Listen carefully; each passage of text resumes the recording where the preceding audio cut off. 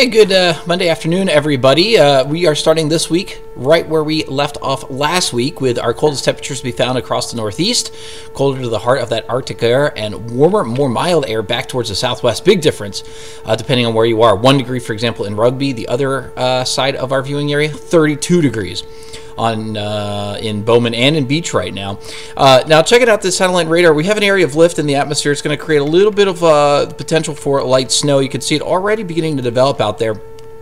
Mainly across northwestern North Dakota. Chances will slide in towards north-central North Dakota later on today. Now, the accumulation is not going to be significant, maybe a trace to half an inch, not a big deal. But there will be more chances for precipitation on the way tomorrow as well. Now, as far as temperatures are concerned, again, theme is going to be followed here with the coldest air across our east. That's where we'll find temperatures dropping down in the single digits.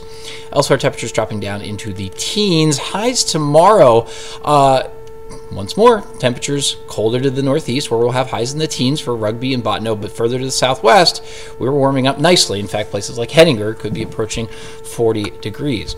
So we'll have the potential, or the update on the potential for snow, and a look at the rest of the upcoming week. That'll be coming up at 5 o'clock. We'll see you then.